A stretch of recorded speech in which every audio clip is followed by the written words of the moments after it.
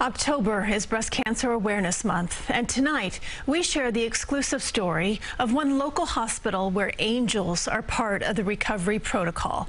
As CBS 2's Carolyn Gusoff reports, the Blue Angels program helps patients focus on their mental health ahead of surgery.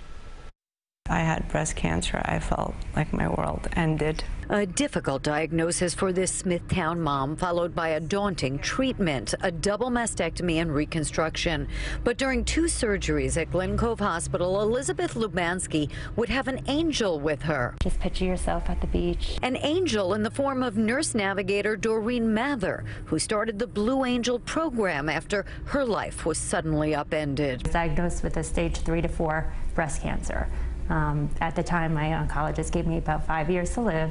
And so I was like, you know, this can't be my story. The mother of 4 turned that story around, seeking out holistic approaches along with a double mastectomy and chemo. I'm going to have you close your eyes, and then I'm going to have you take a deep breath in. And now pays her recovery forward. Her Angels in Blue guide other breast cancer patients through dreaded surgery. That was the one time that you feel alone. Every surgical patient now gets deep breathing and visualization training, aromatherapy, weighted blankets. I felt so good that they were there.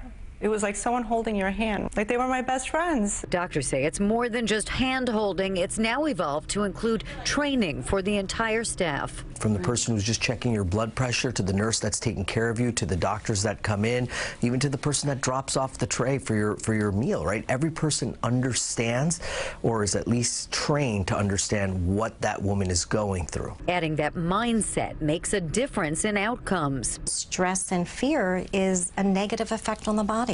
And when we're talking about taking patients to surgery and wanting the surgery to be as successful as possible, being in a calmer state truly does make a difference. Lubansky is about to calmly undergo a 3rd surgery, and 8 years out, Mather is cancer-free. People have to take care of people, and that's how you help each other heal. The Blue Angels program is unique to Glen Cove Hospital, but Mather's hope is it becomes standard operating procedure for breast cancer surgery elsewhere.